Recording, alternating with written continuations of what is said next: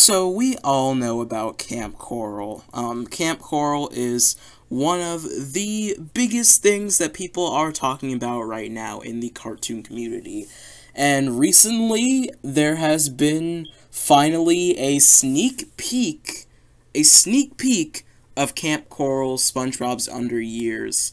It aired alongside the weirdest thing, an NFL game with both a Nickelodeon twist, I guess, and it aired, I think, like, in the middle, after, I don't know, I didn't see it live. The only way how I watched the sneak peek is because of, Deadline.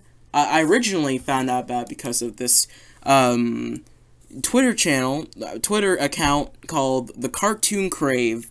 Then I seeked out the full thing because, Twitter has the time limit of 2 minutes and 20 seconds. That's the maximum time that you can make the videos. So I found the whole 6 minute and 20 second video, the whole sneak peek on the official SpongeBob YouTube account, and I have to say, I'm genuinely excited for this thing.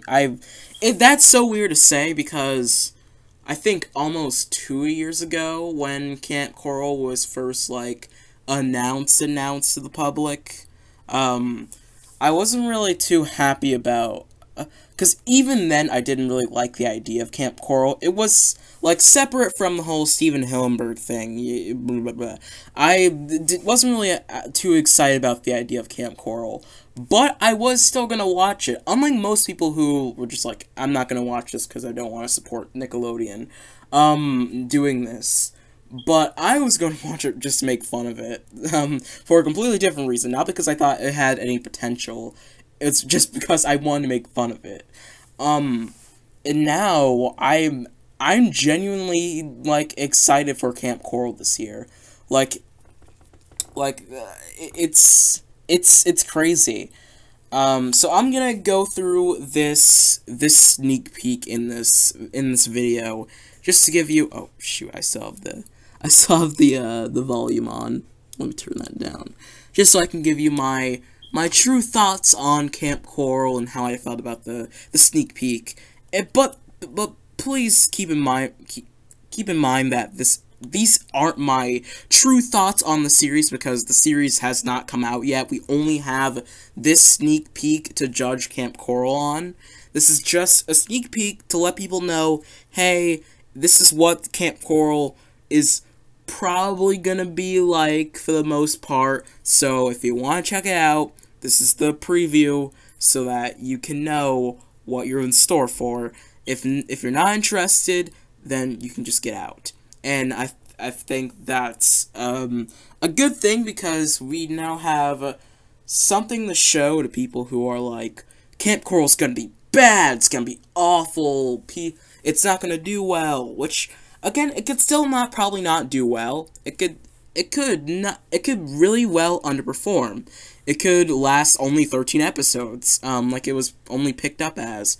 I don't know. I'm not gonna say this thing will last 7 seasons and we'll get a full Kamp Koral movie, but I don't know because I don't know, anything can happen really. I don't know if this will do well. I don't know if it will be very well received, and if the Steven Hillenburg thing will play a huge will be a huge factor into that. But anyways. I'm just gonna talk about this for a little bit. Just skip the intro here. So, right off the bat, I have to say, I do not like Sandy's voice. I would not like Kid Sandy's voice with the braces. It just, come on, SpongeBob! I do not like the braces. Why? Why make Sandy have braces? And freckles, I believe. Hold on, let me look at the. Yeah, she probably doesn't have. Yeah, she doesn't have freckles, but the glasses and everything, I don't know, it just makes what was that one? I think her name was Jeanette, the female version of Simon in Alvin and the Chipmunks. That's what that reminds me of. Exactly like Jeanette. In that in that exact like appeal.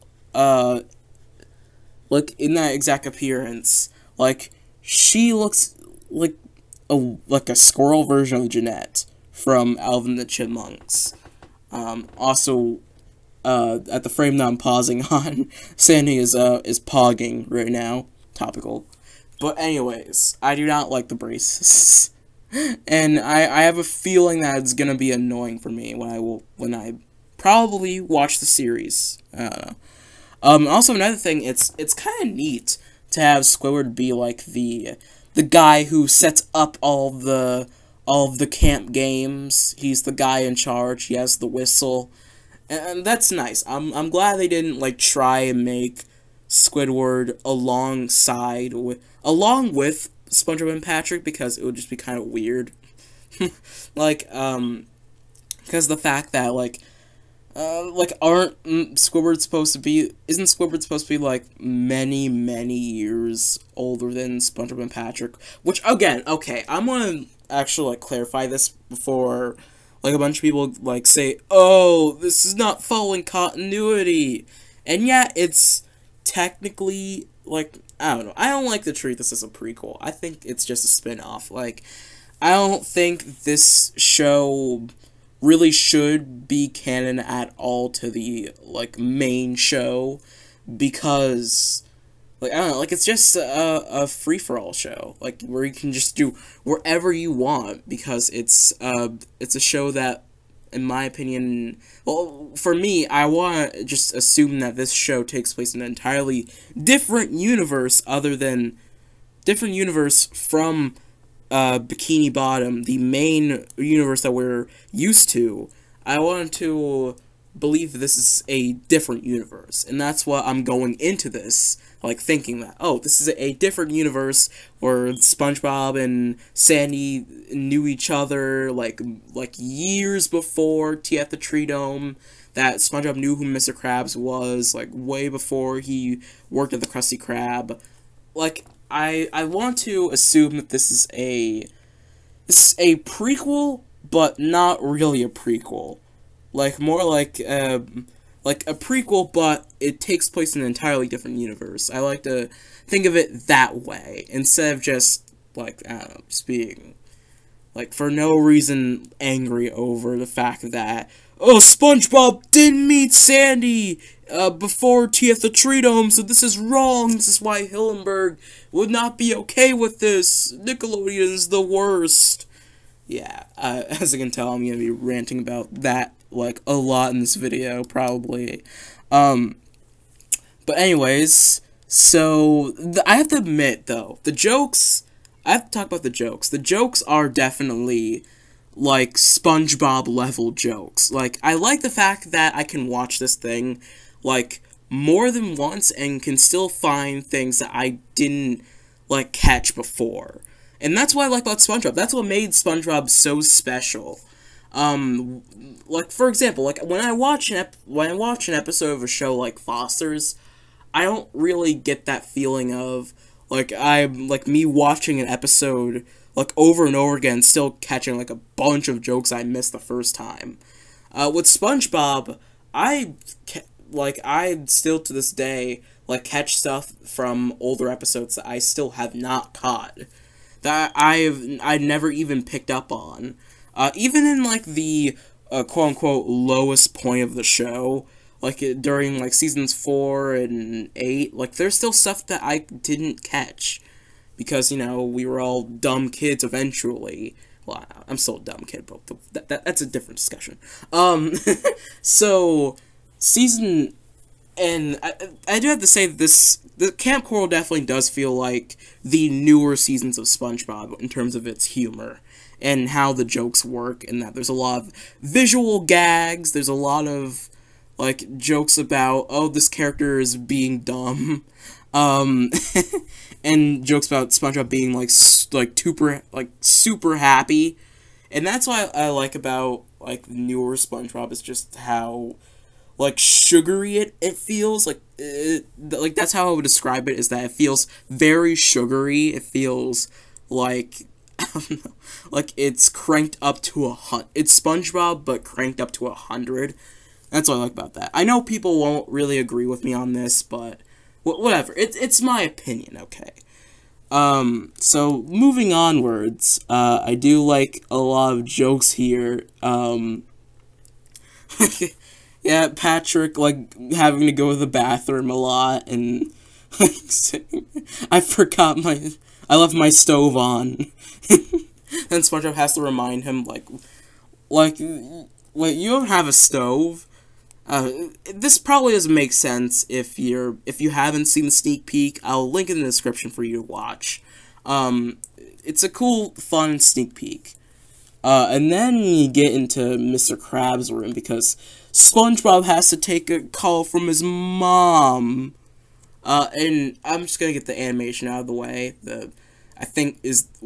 Which is what I think is the elephant in the room here, is the fact that the animation here at this beginning part does not really look good. It looks like what people have said is unfinished. I don't really think that it looks like a PS2 cutscene. Like, that's... Because at least... Okay, the PS2 cutscenes, like, they're definitely lower quality because they were at a time where you didn't have that kind of technology that we have today, to make things look more polished. This definitely looks more polished than a PS2 cutscene. I think that's definitely, like, over-exaggerating it, by a long mile. But like, something about the coloring and stuff, like, does not look good.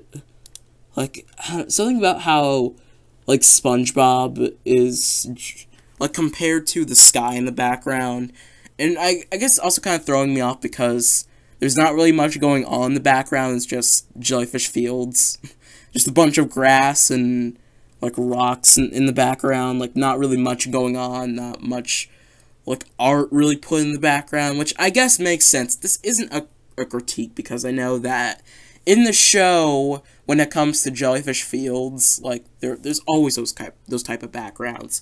I'm definitely trying to avoid being hypocritical here. But yeah, it's something about the animation that does not look right, and just how, like, that...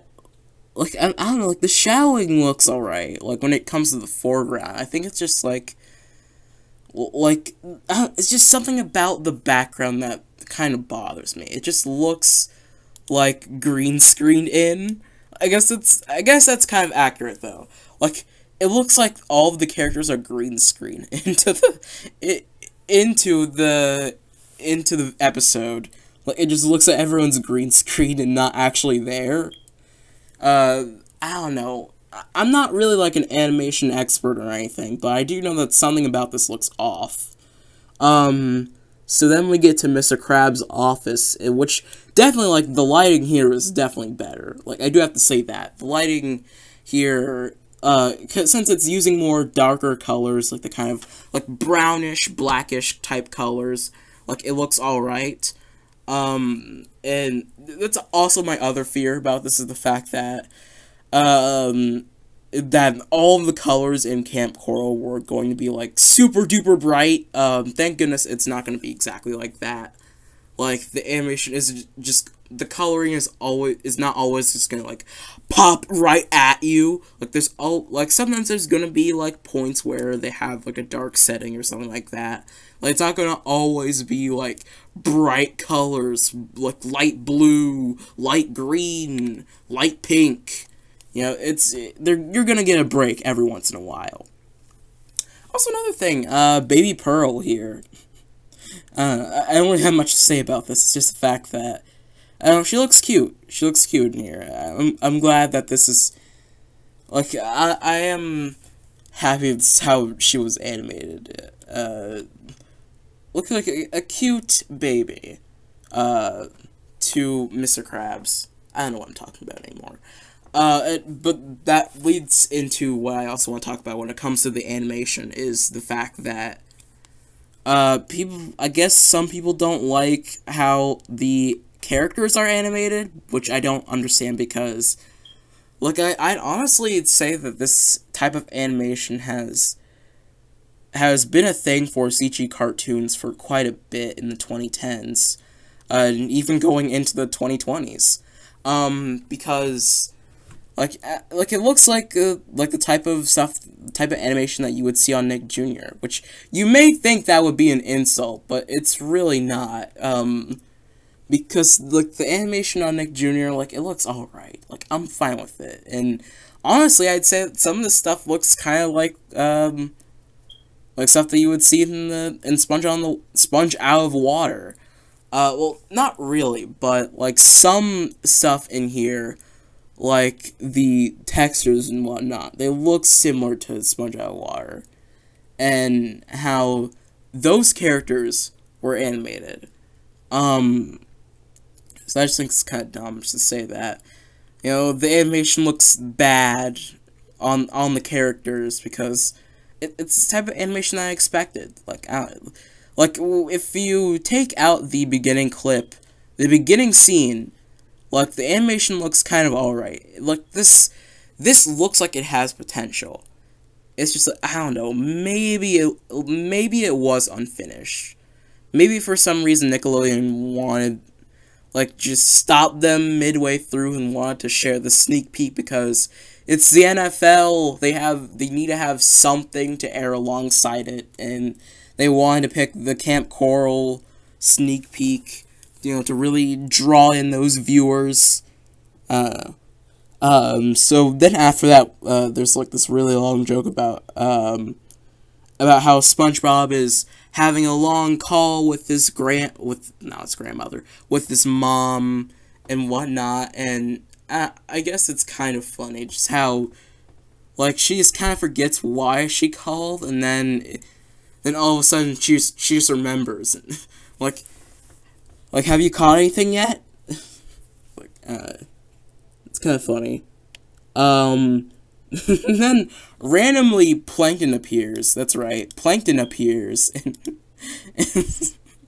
and says, "This, I need that. This is my college fund," which is definitely a good joke because it's definitely, of course, obviously, like a reference to how the classic catchphrase that he has in the show, "I went to college." He's saying it's for a college fund. So we can definitely tell that he's on his way to college. That means that, I'm pretty sure that means that Plankton is supposed to be either a teenager or, I don't know, maybe he's preparing for his college fund early. You never know. But I guess that's kind of a setup as to how Plankton went to college.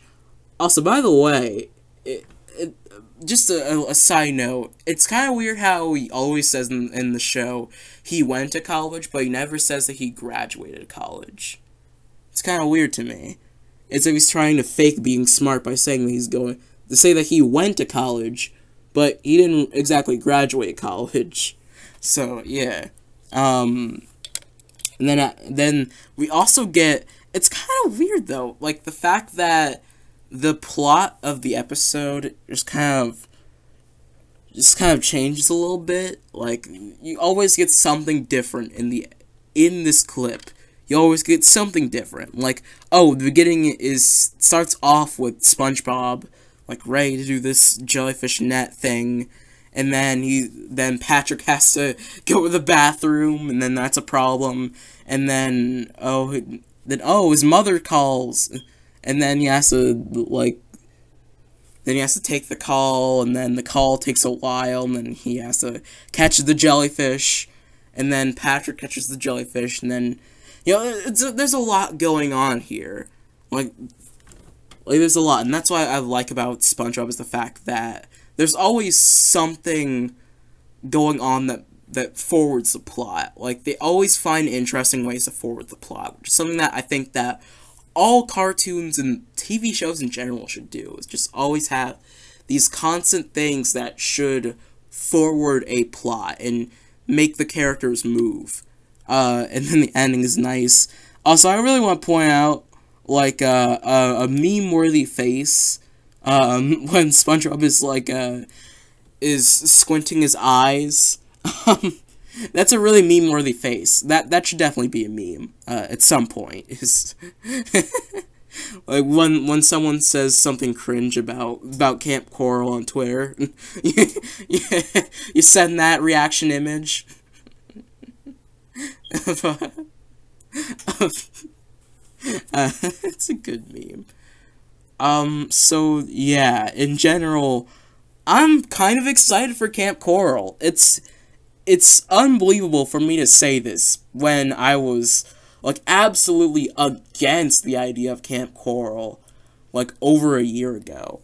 Like, I'm genuinely excited to see what Kamp Koral is, because it looks like I like it. The idea is nice of having a kind of kiddie version of SpongeBob and, like, taking it to a whole new world, and that's why I like to treat it as, like, a different universe. Like, this is SpongeBob, but, like, aged down and in a completely different universe from the main show. Because then it leads there to be more opportunities. And that's why I think people don't really get, is the fact that, also when it came to continuity in the show, the main reason why the main show didn't have continuity was because it gave them more ability to do more things with the characters. So that way they didn't have to worry about, oh, Plankton talked to Pearl and the algae's always greener, yet he's afraid of her for some reason in One Course Meal. Like, you don't have to worry about that stuff because the show has little to no continuity. And that's the thing that makes SpongeBob, like, cool, is the fact that, like, it's not really a show that depends on these story arcs or anything in order to draw the viewers in. It's just about SpongeBob having wacky adventures with his friends. That's really what the show's about. It's not really meant to have all of these. I mean, they can do, like, references and, like, they have the health